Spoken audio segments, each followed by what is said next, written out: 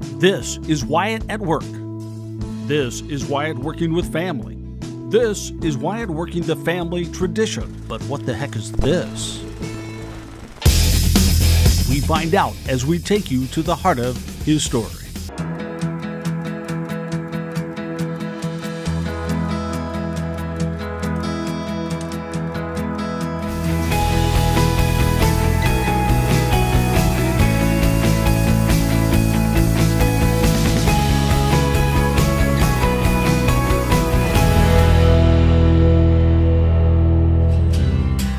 So we got to start with the basics. Wyatt Hyvert has been in law enforcement for more than 20 years. My uncle was he was retired as a sergeant with the state police out of District 1 of Sterling. He worked District 7 a lot in East Moline as well. And then I have 4 or 5 different cousins and another uncle that is involved in law enforcement. So it's kind of a family tradition. It's really in your blood then, huh? It really is, yeah. You go to the family get-togethers and the ones telling the stories that were the most interesting were the police officers. So. But he no doubt marches to the beat of a different drum, literally, amped up by his dad, who he lost back in 2016. Music is my passion. I do. It's, a lot of people ask, how do you get it all? I mean, are you ever home? And yeah, I'm home a lot. I mean, when I'm home, I'm home. I make the most of it. I'm in tune with my daughters, and we try to do things and be active, and we do things as a family, but yeah, music's something that's always been a passion to me. I started playing drums when I was in 2nd grade and continued to do that. And when I got in my late teens, I started singing, and I grew up watching my dad play in bands. And anytime I could go to an event that was all ages and he was playing that was a good night for me. They played together, lived out their dreams, side by side.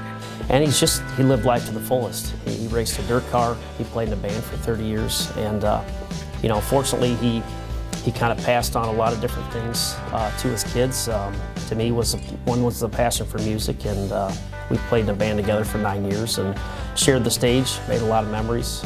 I learned a lot from him regarding music and relationships, and not burning bridges, and it basically has led me to where I'm at today. Now part of several bands, Wyatt admits one turns more heads. What is this? A guy named Paul DePau, out of the Quad Cities, lives in Geneseo, but he runs the BMX track there in the Quad Cities and does a lot in the community down there. He's known as one of the best guitar players, I would say, in the Midwest. He's just a phenomenal player. And he had this idea of dressing up as old guys, and he wanted to name the band the Elders. And just anything and everything we do, the way he described it is we just, it's not making fun of older people or anything. It's just kind of a spoof, a fun act to make people laugh but also enjoy the music. The Old Man Band, or Tomb, has become quite the sensation, playing to packed houses everywhere they go. If your dad hasn't seen it, what do you think he would think of the Old Man Band? I think he would shake his head at first.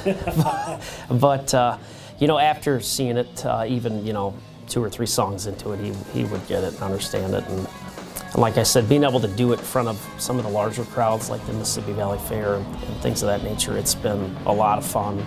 Off the stage, Wyatt knows all too well about the struggles the men and women in blue face each and every day. His own daughters hear the stories on TV and social media. So together, they are telling their own stories, connecting in their own way. Police officers are just like you and I. They're human. A uniform is a uniform, yes, but it's cloth that's made out of the same things that we wear daily. And, really I just do that to humanize the badge, to relate to people, to put videos up to either, give people a chuckle or, also to, kind of give some input on as to why, an officer may have handled a situation the way he handled. So I think in today's society, in 2020, it's important to have not only a relationship with your community, but just anybody you can reach out to, and just assure them that cops are people and care about their communities and other people the same. On his own time, they are working it and having a little family fun along the way, getting hundreds of thousands of views. I'm an open book. I let people know who I am. Some don't agree, or some will make fun of what we do. So be it. They don't have to agree with it. It's fine. But you know, in the end, a lot of people, especially through the pandemic, were like, boy, you've uplifted us, and you know, seeing you and your kids interact and do those things has really kind of been enlightening through these times. So. And you're living life to its fullest like your parents would both want you to. Amen. Amen to that. Make sure to check out our extended interviews with them on our podcast, The Heart of the Story with Gary Metivier. Hey, quick shout out to the small businesses that are helping us share these inspiring stories: Blackhawk Bank and Trust, the Mississippi Valley Fairgrounds, and Peterson Plumbing and Heating.